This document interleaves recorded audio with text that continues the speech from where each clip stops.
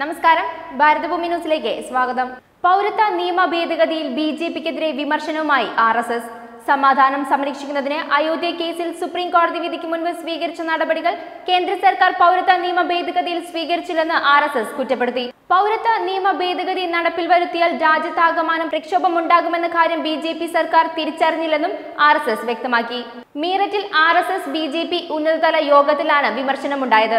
പ്രക്ഷോഭത്തിന്റെ തീവ്രത കുറയ്ക്കാനും സർക്കാരിനോടും BJPയോടുമുള്ള എതിർപ്പ് കുറയ്ക്കാനും ജനുവരി 26 വരെ പ്രത്യേക പദ്ധതി തയ്യാറാക്കാനും RSS ആവശ്യപ്പെട്ടു.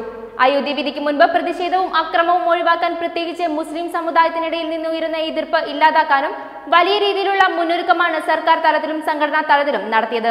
സാഹോദര്യവും ഐക്യവും സൂക്ഷിക്കണമെന്ന് പ്രധാനമന്ത്രി തന്നെ ജനങ്ങളോട് ആഹ്വാനം ചെയ്തു. ന്യൂനപക്ഷ മന്ത്രി മുഖ്താർ അബ്ബാസ് നഖ്വിയും മുസ്ലിം മത നേതാക്കളും സമാധാനത്തിന് മുന്നിട്ടിറങ്ങി. ഉത്തർപ്രദേശിൽ ജില്ലാ ഭരണകൂടങ്ങളുടെ നേതൃത്വത്തിൽ വലിയ രീതിയിലുള്ള മുന്നൊരുക്കമാണ് നടത്തിയത്.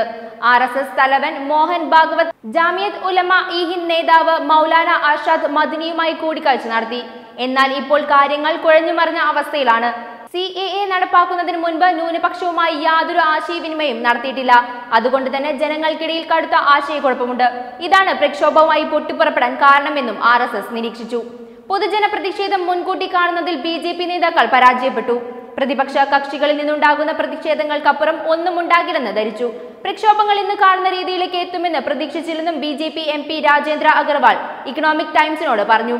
പ്രക്ഷോഭം അക്രമാസക്തമാകുന്നതിൽ കോൺഗ്രസിനും മറ്റ് പ്രതിപക്ഷ കക്ഷികൾക്കും പങ്കുണ്ടെന്ന് കരുതുന്നില്ല. എന്നാൽ പ്രക്ഷോഭങ്ങളെ കോൺഗ്രസ് പിന്തുണയ്ക്കുകയാണെന്നും അദ്ദേഹം പറഞ്ഞു. പൗരത്വ ഭേദഗതി ബില്ലിന്റെ പാർലമെന്ററി സംയുക്ത സമിതിയുടെ ചെയർമാനായിരുന്നു അഗർവാൾ. ഉത്തർപ്രദേശ് BJP അധ്യക്ഷൻ സുനിൽ ബൻസാലിന്റെ നേതൃത്വത്തിലാണ് യോഗം നടന്നത്. RSS ഉന്നതരെ കൂടാതെ കേന്ദ്രമന്ത്രിമാരായ VK Singh, Sanjeev Balyan, 50ഓളം MLA Mar, MP Mar എന്നിവരും യോഗത്തിൽ പങ്കെടുത്തു. ജനുവരി 7 മുതൽ 15 വരെ CAA ബോധവൽക്കരണവുമായി RSS പ്രവർത്തകർ വീടുകൾ കയറാനും തീരുമാനിച്ചു. മുതിർന്ന നേതാക്കളെ പങ്കെടുപ്പിച്ച് യോഗങ്ങളും സംഘടിപ്പിക്കും. പൗരത്വ നിയമ ഭേദഗതിയെ പിന്തുണച്ച് UPയിൽ 6 കൂറ്റൻ റാലികൾ സംഘടിപ്പിക്കും.